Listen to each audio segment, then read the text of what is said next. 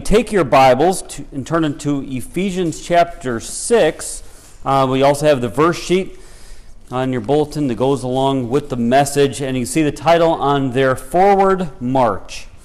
Forward March.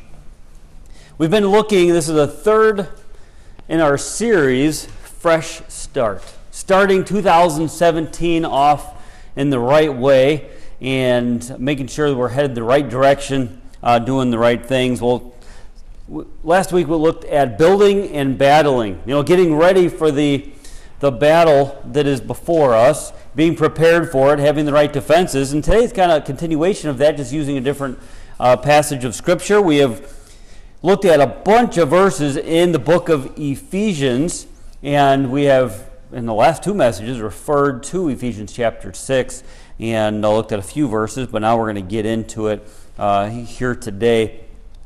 The elite team of Navy SEALs, an elite team back in 2011, on May 1st, they killed Osama bin Laden. And shortly after that, a lot more things were written about the Navy SEALs and things. And a former Navy SEAL wrote an article in the Wall Street Journal and trying to say, what makes a successful SEAL? And that's kind of a hard thing to say. They're known as really the best warriors in the world, some of the best there. So how do they become a Navy SEAL? What quality makes them successful?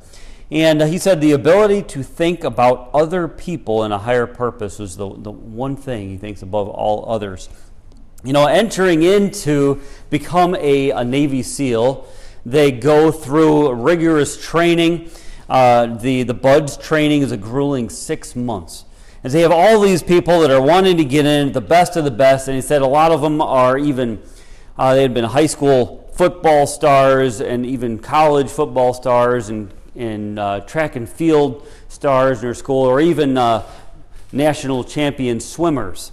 And all these different athletes wanting to get in there and show what they could do, thinking they could do it, or wrestlers and boxers on that. But in the end, about 90%, or between 80 and 90% fail. Only between 10 and 20% ever make it on that. They end with what they call Hell Week for the last week. And this is how can they, at the beginning of the time, will they be able to see, oh yeah, he's going to make it, but he's not.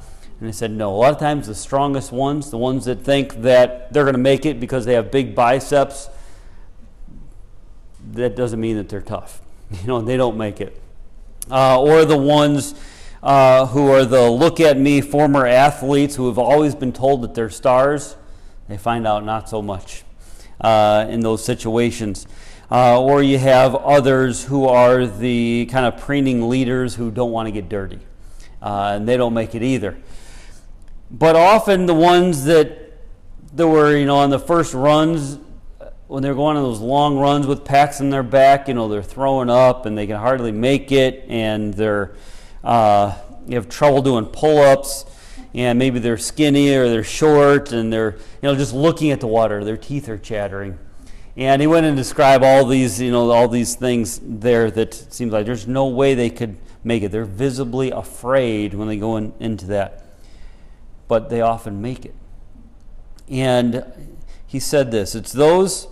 He can't really find out who does make it, but he can point to who doesn't make it sometimes. But one thing that they do have in common, the ones that do make it, he said they step outside of their own pain, put aside their own fear, and ask, how can I help the guy next to me?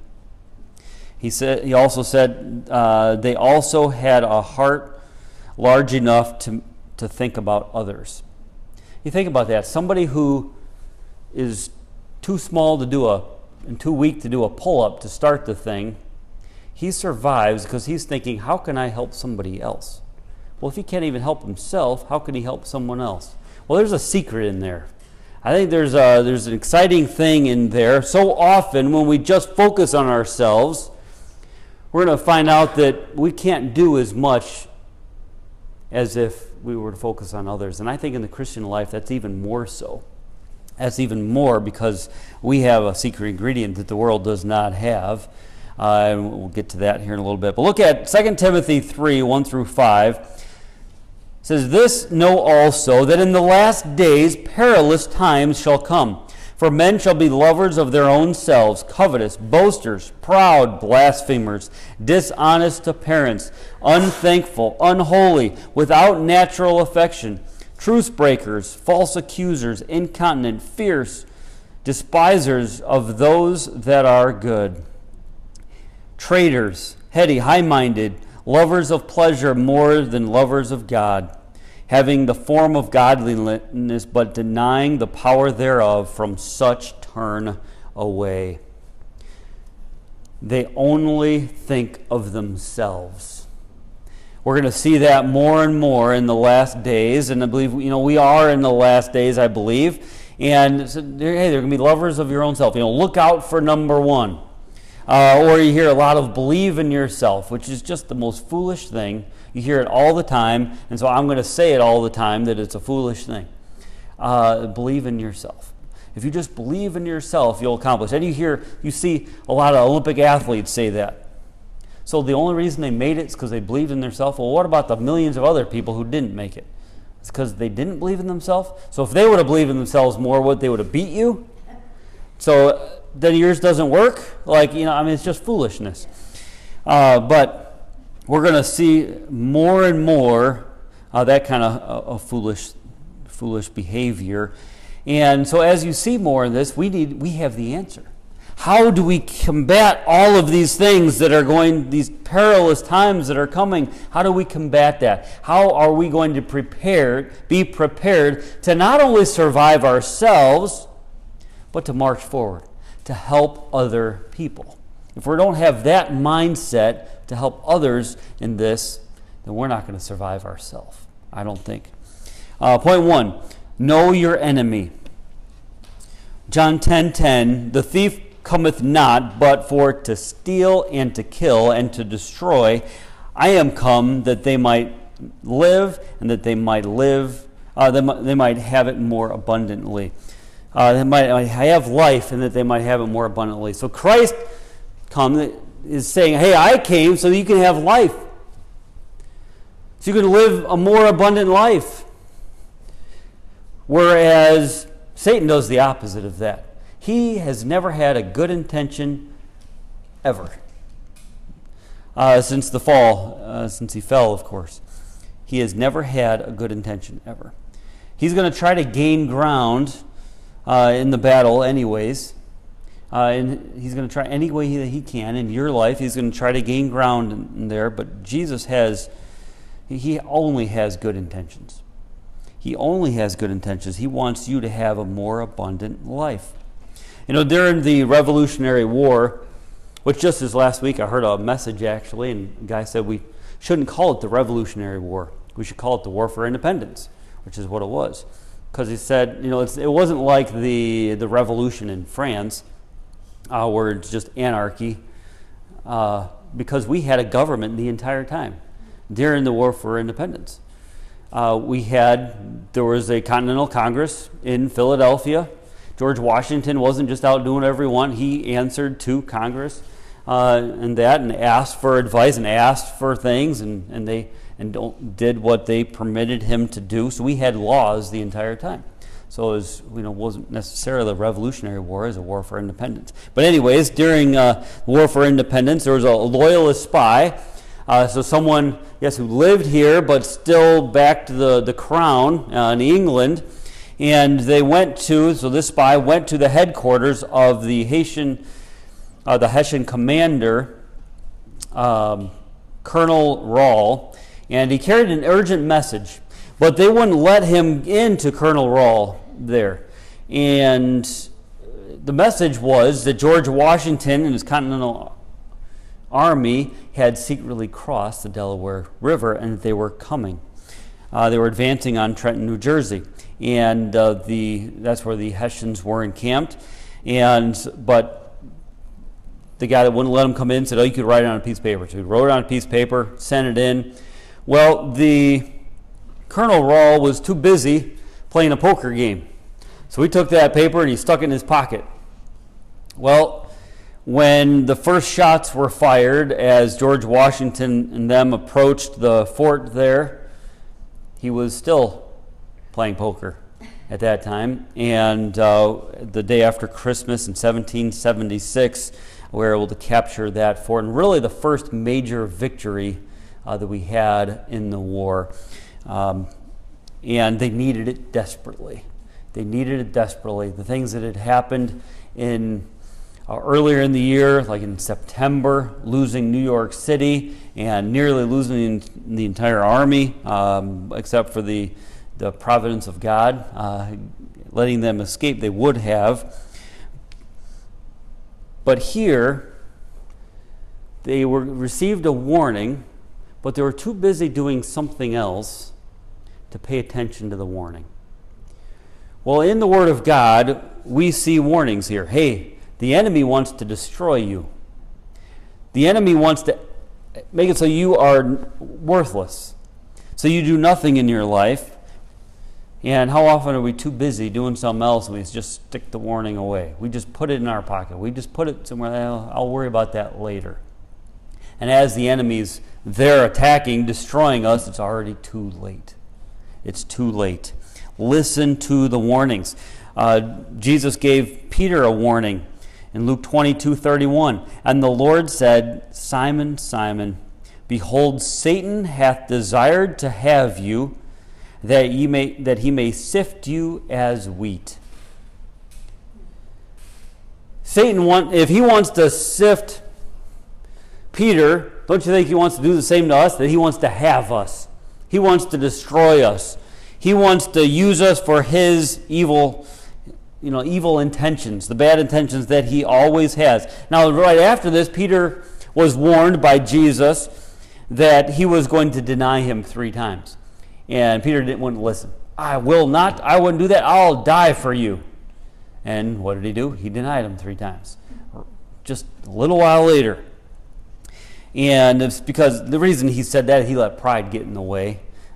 Just a little while before that, when Jesus is saying, one of you is going to deny me, is going to betray me, each one of them said, is it I? Is it I? So even Peter would have said, is it I? And then here he's saying, I won't deny you. I think you know what happened in the meantime? They were arguing amongst themselves of who was going to be the greatest in the kingdom of God. They let pride get in there. So often, maybe people don't listen to warnings because, I know a better way. Well, the intelligence that God gives us about the enemy is perfect every time. The CIA gets it wrong sometimes. We might go to war based on false things, or we might think an election was influenced because of false things, or whatever the case may be. The CIA gets it wrong sometimes, right? But God's intelligence about the enemy is always right. Every single time. We better be prepared for it. And he tells us in 1 Peter, so now this is Peter, speaking. 1 Peter 5:8. Be sober, be vigilant, because your adversary, the devil, as a roaring lion, walketh about, seeking whom he may devour. He wants to destroy us, wants to end us, and so be ready. He's always looking for attack. And when is he going to attack? When you're least expecting it. When you're not ready. When you take down your defenses. There was an American photographer named Jimmy. He went to Africa with his family, and they went into many dangerous areas, and they were in a Jeep, and they drove right in the midst of these lions that had just killed a buffalo, and they were told they could do that as long as you stay in the Jeep. Stay in the Jeep. And they were told how to be safe, and don't wander out on your own, stay with the Jeep. Well, just before this family had been there was a family from Japan who had just been there before them, and they didn't listen to the instructions. And the father had gotten out thinking, I can get a better angle from a little different. Well, the lions immediately attacked and killed him there because he wouldn't listen to the advice. He thought he thought in his own strength he'd be fast enough to get back in. How often we think, in our own strength, in our own way, I'm good enough. I know how far to go. I know, God doesn't know me. I could have a little better way. I can go a little farther than other people because I'm better, I'm stronger, I'm faster, whatever. Well, it didn't work for that guy, and it's not going to work for us in the Christian life. Well, the lions there, lions also like darkness. Sometimes that works better to attack it at night. And back at the camp there, they could walk around in the daylight around camp, but as soon as it was dark, you could not go outdoors unless you had an armed guard with you. That was just a rule that they had. So they were warned of how to be prepared. Well, we see a warning here in Ephesians 6, verses 11 and 12. Put on the whole armor of God, that ye may be able to stand against the wiles of the devil. He's circling that camp, looking how to get in. For we wrestle not against flesh and blood, but against principalities, against powers, against the rulers of the darkness of this world, against spiritual wickedness in high places. So at that camp, where they had to have somebody else had to be with them in order to go outside and in order to venture out, because they didn't have what they needed to defeat the enemy, to kill the lion there. Well, same thing with us. We don't have the right weapons to fight the devil in our own strength, because it's not flesh and blood. It's against principalities and powers. We need the armament of God in order to fight this. One night, the photographer Jimmy and his family, they were waiting to go to dinner. It was dark out, so they were waiting for the armed gunmen to come, and waiting. And after about 45 minutes, at this point, they're really getting worried, and they're opening the door a little bit, sticking out, thinking maybe they forgot about us. They forgot someone was in this cabin here, and we're not going to be able to go eat dinner. Or can we make a dash for the dining hall? And they just waited and waited, and finally a guy came, and he said, well, the reason I took so long is because I was waiting for the lion to leave that was waiting to pounce on anybody who stepped out. So he had seen the lion coming, so it's a good thing they didn't step out there. He didn't want to just shoot it when it wasn't pouncing on somebody, but had they gone out, they might have really had it. Sometimes you might feel like God has forgotten you. You think, man, did they forget about us? But God hasn't forgotten you.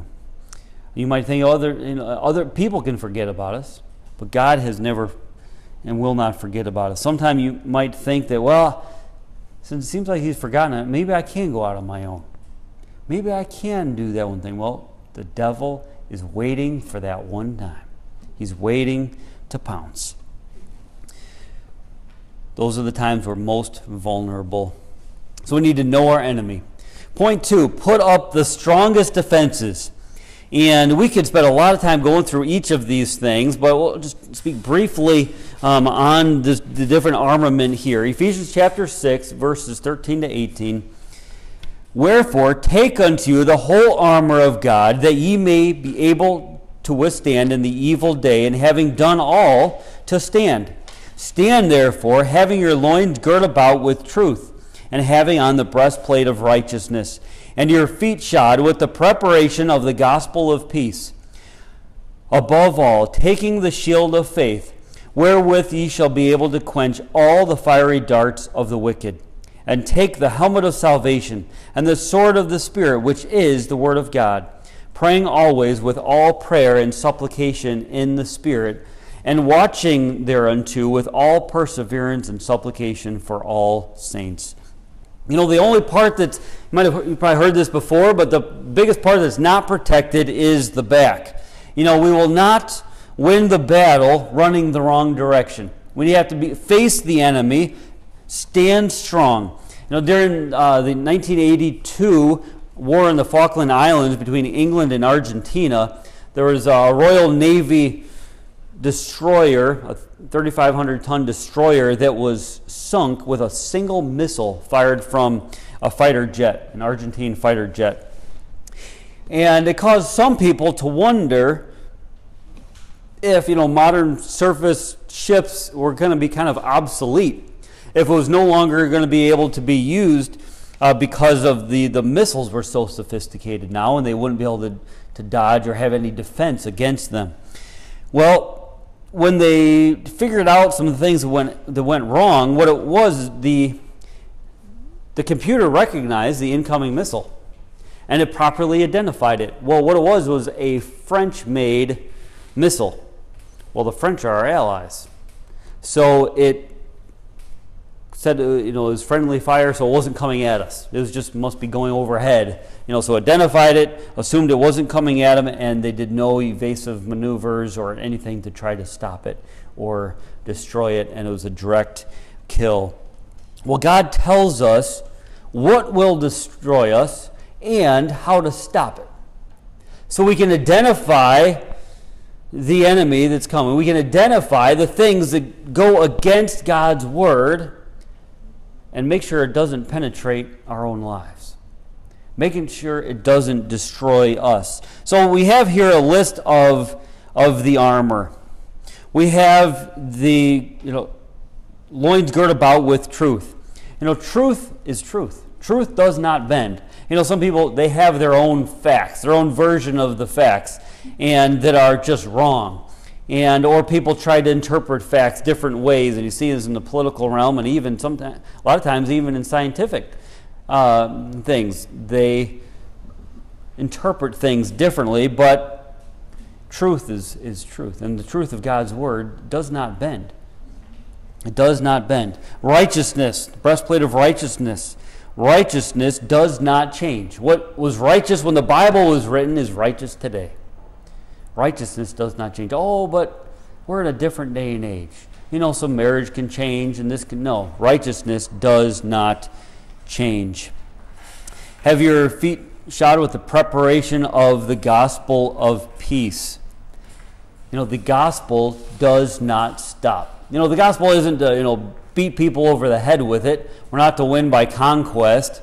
It is gospel of peace, but the gospel doesn't stop. We shouldn't stop proclaiming it. Oh, that's... hate speech, saying that Jesus is the only way. No. Remember, truth does not bend, and righteousness doesn't change. So if truth doesn't bend, if that was the truth then, it's still the truth today. Don't let it bend.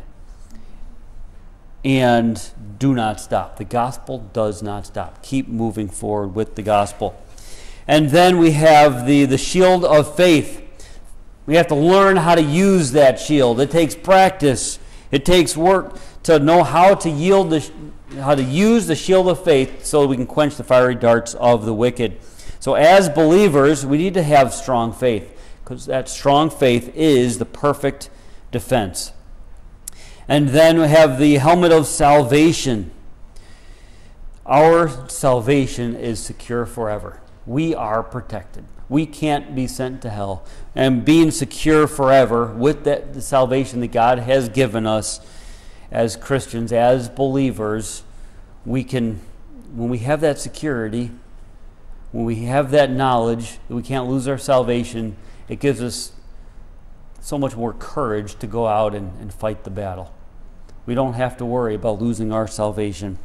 And then we have the sword of the Spirit, which is the Word of God. The Bible is the best weapon for every battle. There's not some battles where that's not really relevant for today. No, it is always relevant. The Bible is the best weapon for every battle. And then it talks about prayer, praying always with all prayer and supplication in the Spirit, and watching thereunto with all perseverance and supplication for all saints. We started out talking about looking out for others. Well, that's how this ends. Talks about, yes, armor. We have to be prepared ourselves. We have to be ready for the battle, just like, on an airplane, they always tell you, put on your own oxygen mask. If it depressurizes and you have to use the oxygen, you put yours on before helping the children, right? Or as one stewardess said, the flight that we were on, before helping children or politicians or people acting like politicians. They might need more help than the children sometimes, right? But you put yours own on so you don't pass out while you're doing that, because then you can't help anybody. So you need to have the armor on, but then what? Look out for others, for the other saints. It's a priority. It must be a priority. And even beyond looking out for the saints, it even goes beyond that. We'll see that here in just a second. But God's way only works all the time, right? All the time. It only works 100% of the time. You can't just, but we have to obey completely. We can't just do, well, I'll 90% obey and think it's going to work. No, we need to obey him completely. Point 3, receive the victory in the offense. So yes, we have to have the best defense, but now what about the offense?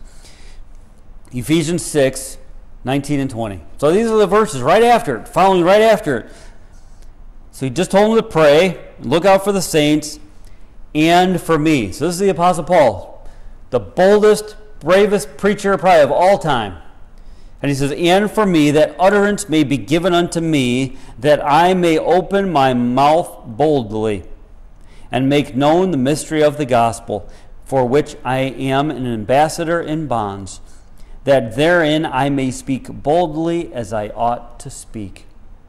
So you need to have all this armor that's described here, and then pray, not only for yourself, but for all saints, and for him that he would be bold in proclaiming the gospel. There's a lot of bold people out there who do bold things, but they're just fools. Being bold is enough, but being bold in the right things. The Apostle Paul wanted to be bold so that he could make known the mystery of the gospel, so that he can make known the most important thing in the world, so that he can be an ambassador, whether he was in bonds or not, that he would speak boldly. And it's not a thing, it shouldn't be out of the ordinary to speak boldly, because what does he end that with? As I ought to speak. Not that he'd be some superhuman Christian, some super Christian, out of the ordinary. No, as I ought to do it. That's what we ought to do. That's what is expected. If we have that armor on us, the proper conclusion of that is to look out for others. Oh yes, it said pray for the saints. But who's the gospel for? It's for this lost and dying world.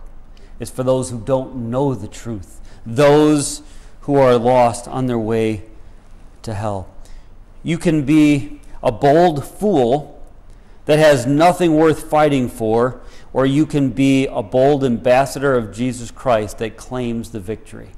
So which kind of bold person are you going to be? There's no coincidence, though, in chapter 6 here, that this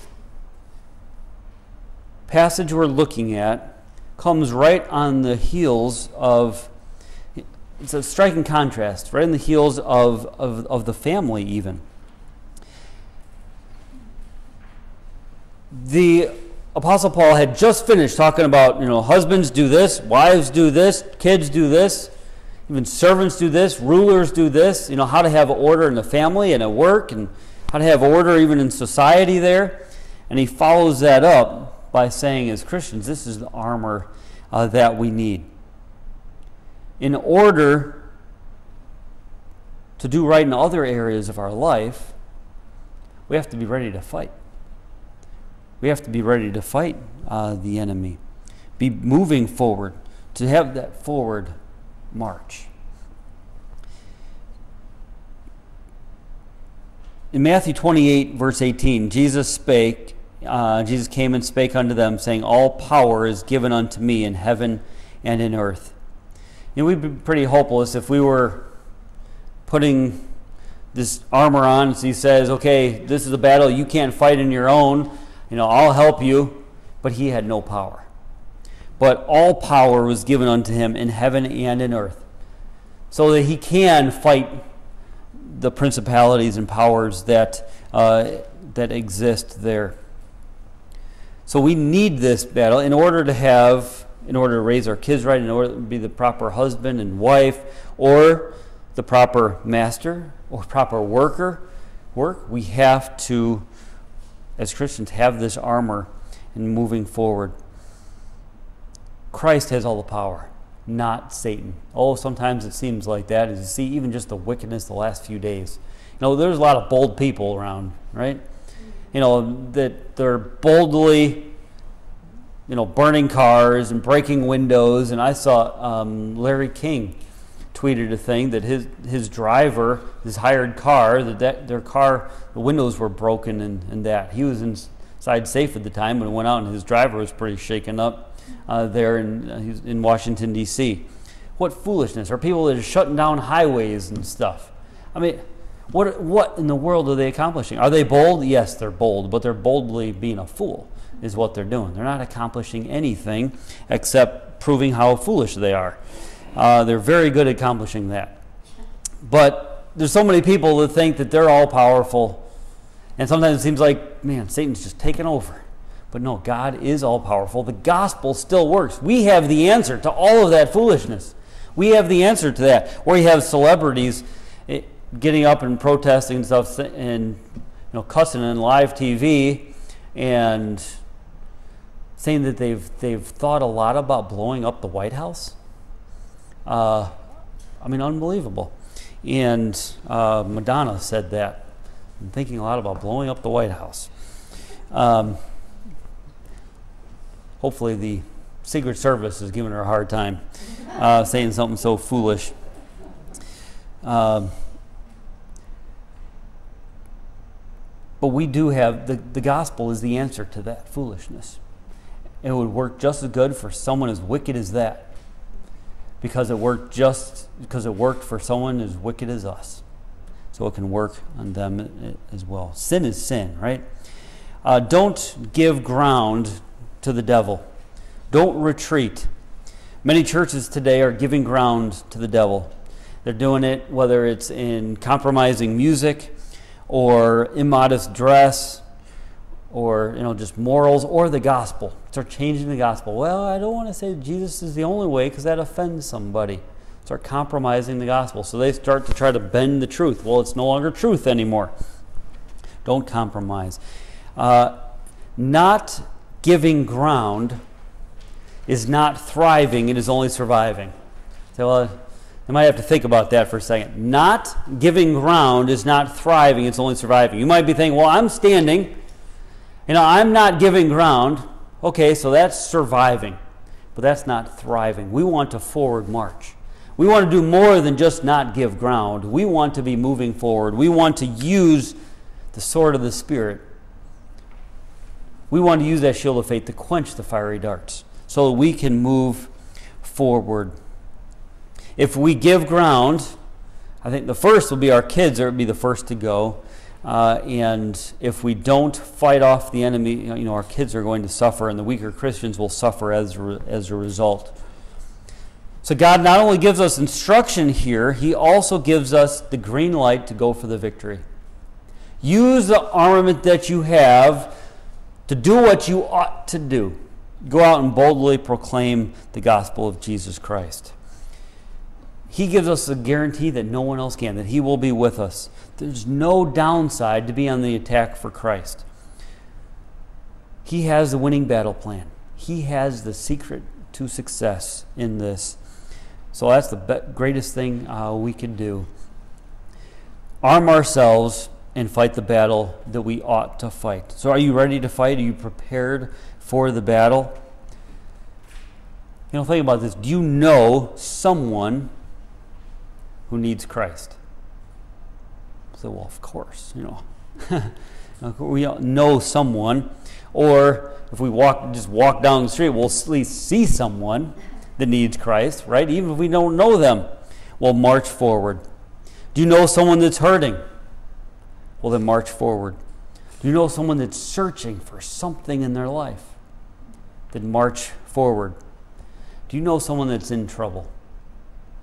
Then march forward. The gospel is the answer.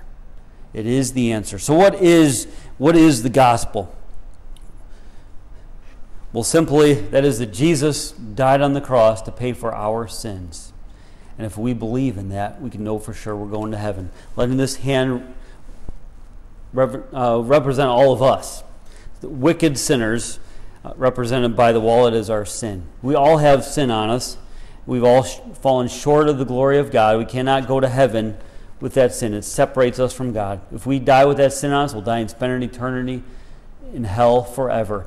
But let this hand reverently represent Jesus, who came to this earth, lived a perfect life. He never sinned. The only one that could be said of. He never sinned. And because of that, he was able to die in our place. Since the penalty of sin was death, he said, hey, I'll do that for you. He died on the cross. He shed his blood, was buried, and the third day rose again, showing that God accepted that payment. So he says, Ephesians 2:8-9, for by grace are you saved through faith, and that not of yourselves. It's the gift of God, not of works, lest any man should boast. So when he died on that cross, he paid our sin debt. If we just believe, we can have eternal life. Not by our works, but putting our trust and faith in him and him alone. We can know for sure that we're going to heaven. I hope that you've accepted Christ as your Savior, and if you have not, do so now. Don't wait another moment. And those hopefully watching on YouTube, you can also right now believe that Jesus died on the cross, shed his blood, was buried, and the third day rose again, and you can know for sure that you're going to heaven.